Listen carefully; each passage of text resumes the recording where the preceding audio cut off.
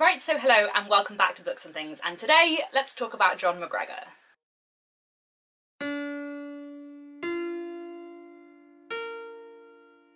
So back in the spring I said that I was going to do a few author spotlights on my three favourite living authors, who are Emily St John Mandel, author of Station 11, Banana Yoshimoto, author of Kitchen, and Jon McGregor, author of If Nobody Speaks of Remarkable Things and Reservoir 13, among others, of course. I made my videos on Banana Yoshimoto and Emily St John Mandel many months ago, but it's taken me quite a while to get to the Jon McGregor video, partly because I knew he had a new book coming out and it took me a while to get to that new book. But I have now read all of Jon McGregor's 5 published books, so I thought today I would have a chat about him because he is definitely one of my favourite living authors. So I first discovered Jon McGregor a few years ago in autumn 2014, I think, when I was on my master's course, and I absolutely fell in love with his writing from the beginning. I think he is an incredible author with 5 brilliant books, and I would highly recommend him. I think he is an acquired taste. I wouldn't recommend him for everyone. I think whereas an author like Emily St John Mandel, I can't see anything objectionable about her.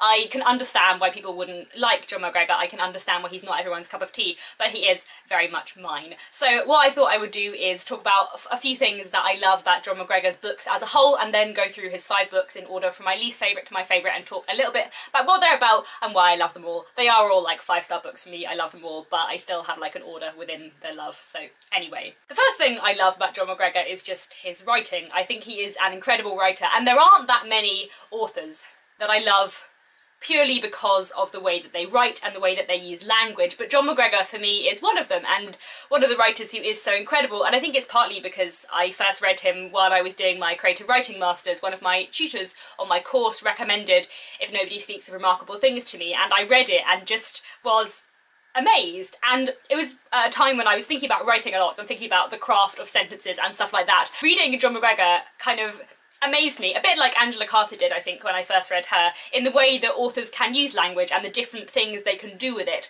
which can be really startling. And I think one of the reasons why If Nobody Speaks of Remarkable Things is my favourite book by him is because it's the one I first read, and I was so amazed by his language and the way that he uses words, especially because he is slightly experimental. One of the reasons why I say he's not for everyone is because his writing is a bit more experimental. For example, he doesn't use speech marks. In If Nobody Speaks of Remarkable Things, none of the characters are named. They're all referred to by a particular aspect about their appearance or their character or where they live. I'd read experimental books before and I'd never liked them, and he was the first writer that I'd read at that point for a long time who did weird things with language and structure and form that I liked. I'd read stream of consciousness books before, like Will Self's Umbrella, and just hated it because I didn't know what the hell was going on. But Jon McGregor, who is experimental but not stream of consciousness, I think he's doing something slightly different to that. His writing for me was accessible in that I could follow it, I knew what was happening, I understood, I got it, but also beautiful and different and interesting and experimental in a way that was kind of awesome. And that's one of the reasons why I love his books, because I think his writing is just wonderful and immense and fascinating, and because he can put such poignancy and power into small moments. And that, in fact, is probably the second thing that I love a lot about Jon McGregor, and that is how emotionally impactful I find his books, because there are lots of moments, like his books have made me cry a lot, and there are lots of moments that really shouldn't have made me cry, that if any other author wrote would not have made me cry. For example, in Reservoir 13, his most recent book, there is a bit which made me cry, which, like, literally all that happens in the scene is a man and his wife sit and watch TV with their 2 children. Like, that's all that happens, and I sobbed. Like, no one should have that power of writing. In his short story collection, this isn't the sort of thing that happens to someone like you. The first story is, I think, 2 pages and barely anything happens. And again, it made me cry. Like, he has this amazing power with words to write such poignant moments and capture them so perfectly and so humanly, I suppose, that they just move me so deeply, and that's one of the other things I definitely love about his books. And the third thing I wanted to talk about that I love about his books, which again ties into the writing and also the emotional impact, is the way that he captures the beauty of everyday, normal events and moments and lives. That is partly what If Nobody Speaks of Remarkable Things is all about. Like, that's what the title refers to. It's the remarkable things that you don't realise are remarkable, and it's a book about remarkable moments in everyday ordinary lives, and that's why I love it. And a lot of his books are about that. I would say probably all of them, apart from possibly Even the Dogs, which is slightly different. I would say the other four deal a lot with the beauty of everyday moments and the emotional impact and the importance and the significance of what feels and looks from the outside unremarkable but isn't. And I love how he writes in a way that can make ordinary situations different and therefore slightly removed and alien, which makes you look at them differently and therefore understand them in different ways. For example, in If Nobody Speaks of Remarkable Things, there are like 2 pages where he literally describes rain for 2 pages, and I have never read like a more beautiful 2 pages, because he describes rain in a way that others rain, and therefore it becomes not ordinary but something beautiful and incredible, because there's water falling from the sky. Like, isn't that actually weird when you think about it? Isn't that a strange and quite exciting, impressive thing that happens which you don't normally think about? I want to talk about the way he does characterization, or more specifically I think I want to talk about inter-character relationships, because that's one of the things I think he does so well. Not only does he build these impressive, brilliant, fully fledged characters, but the way he describes the relationships between people are perfect. And many of his books are, I would say, about community. If Nobody Speaks of Remarkable Things is about how one incident affects people who all live on the same street. Reservoir 13 is about a small village and how it changes over time. Even the Dogs is about a group of homeless people and the relationships between them. So Many Ways to Begin is about the relationship between a husband and wife, and the way that he describes relationships, especially the way that he describes sort of bigger communities, I think is so fantastic and so well done, and captures the complexities of human interaction really, really well. And it's something I really, really love about his books. Not only is his writing beautiful, but his characters and the relationships between them feel real. People are not isolated, or when they feel isolated they're also not. It examines so cleverly the way that people work in different situations and in different environments, and that's something I really, really love about his books. There are a lot of other things I love about his books, of course. I love how he examines not a dramatic event but the aftermath, because that's what I'm more interested in, to be honest. That's what I find more exciting and more curious, is the aftermath of a dramatic event rather than the actual thing. And both If Nobody Speaks of Remarkable Things and Reservoir 13 are about that. In fact, Even the Dogs is about that too. All 3 of them really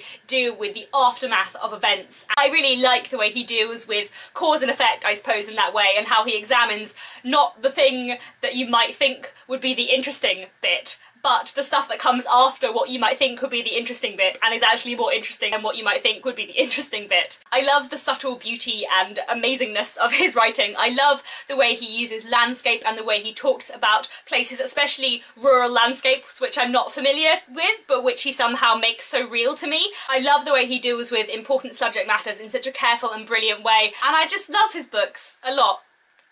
So yes, let's talk about the 5 books by Jon McGregor. My least favourite book by Jon McGregor is probably This Isn't the Sort of Thing That Happens to Someone Like You. Not because it's not good, I think it's great. Like I said, all of his books are 5-star reads to me and I love them all very much, but this is his short story collection, and I think there are some stories in here I adore and there are some stories I don't love so much or didn't get that much out of, and there are a few short stories in here where I think he uses structure a little too experimentally to the detriment of the plot. The stories are all set in different small towns and villages in Lincolnshire, and the way that he explores the rural landscapes and the communities here and the effect that the isolation of some of these places have on the people is really, really interesting. There are some beautiful, incredible stories in here that I love. The first story, That Colour, is possibly my favourite story in the collection, and that's the 2-page story I referred to that made me cry in like 2 pages. I don't know how he does it. He writes wonderfully. I would definitely recommend this. I wouldn't necessarily say this is the place to start with Jon McGregor, because some of the short stories in this are more experimental than his novels, and therefore it might put you off, but I would still highly recommend it. I don't love all of the stories, but there are some absolutely brilliant, incredible ones in here, and it is,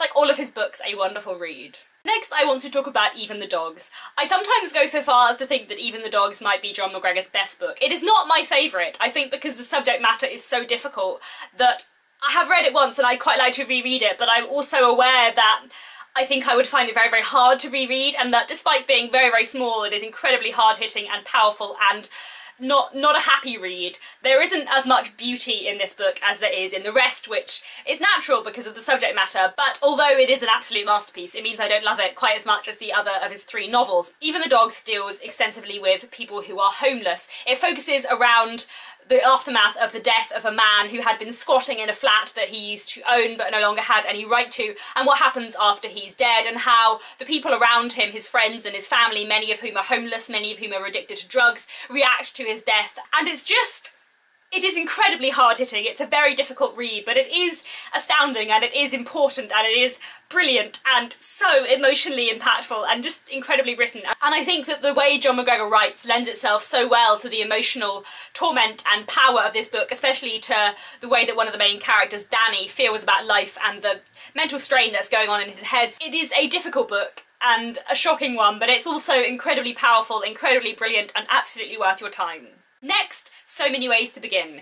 This is about a man called David who is a museum curator, and this book is a kind of curation of his life. He's looking back on his life, especially his relationship with his family. He was adopted and didn't find this out for a long time, and also his relationship with his wife. The book is structured through a series of objects going chronologically through his life from the beginning to where he is now. There are so many things I love about this book. I think the relationship between David and Eleanor is so brilliantly portrayed, and the exploration of Eleanor's problems with mental health and David's discontent with his life, I think, are really, really good and really nicely handled, because it paints such a complicated portrait of a couple who love each other but have so many struggles and difficulties in their life beyond that is often not enough. And I think there are so many beautiful, beautifully written moments in here. I think it is a wonderful, wonderful book. I love the way it explores history and museums and the impact of physical objects and memory. His writing is wonderful. But yes, on to the next book. My second favourite Jon McGregor is probably his newest one, Reservoir 13. Reservoir 13 is his newest book. It came out in April this year, I believe, and it was also longlisted for the Man Booker Prize. Reservoir 13 is a really interesting book, and one that I loved, and I kind of wonder if I loved it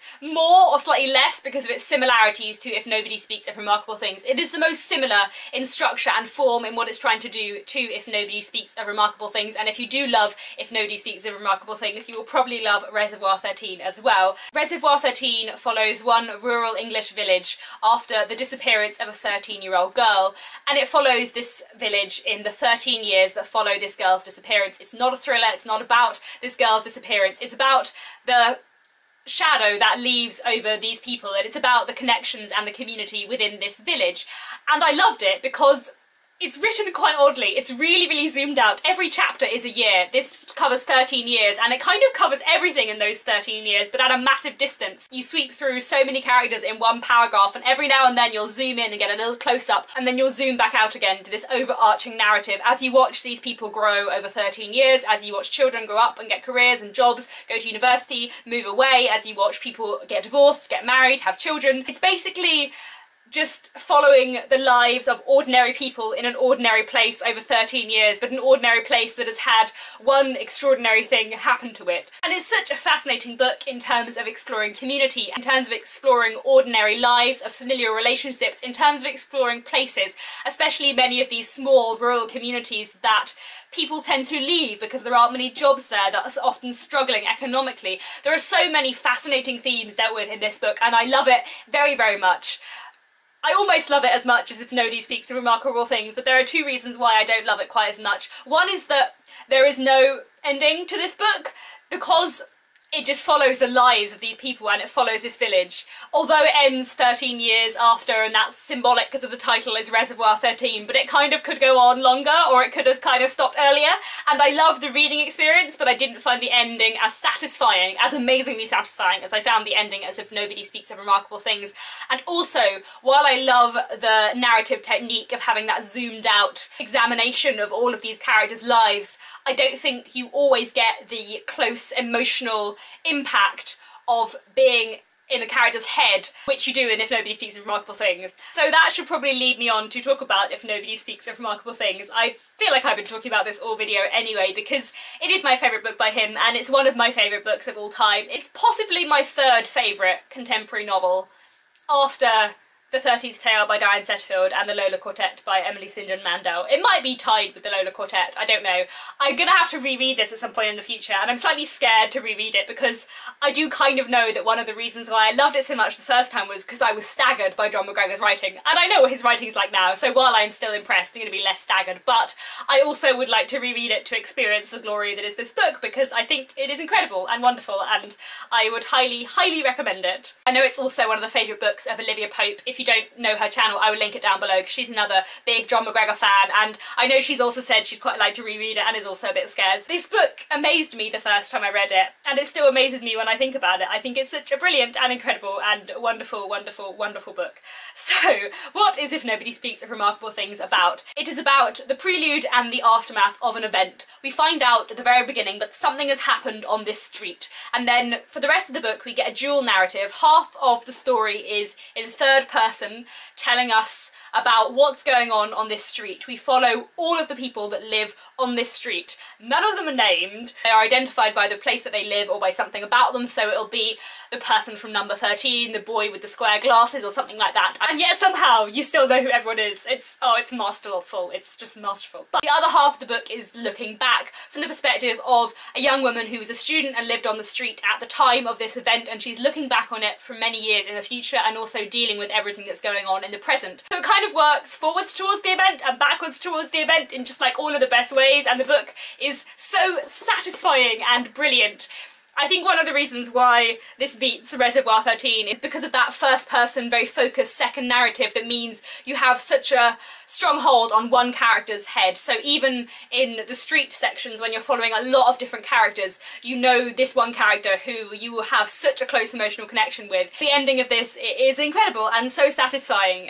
It's such a powerful book. It's so beautifully, beautifully written. It's so important in what it's about because it is about the beauty of everyday moments, and it is about the significance of things that seem insignificant, and that makes me very, very happy because I think that's a great thing to explore in writing. It's hard for me to explain all of the reasons why I love this book and just what a hold it has on my heart, but I think, like I said, because I read it having not read a book like this before, and because I read it when I was doing a creative writing masters, and to see the power of language and the way he uses it in this book in like all the most amazing ways, it's just great. It's so good, and the fact that he doesn't name a single character and yet you know everyone. Like, I remember characters from this book more vividly than I remember characters from a lot of other books who are all named, and that's wonderful, isn't it? It shows, I think, his power of language and the poignancy and emotional impact of this book. It is a book about the remarkable nature of everyday normal life and about the relationships between people and the power that has, and I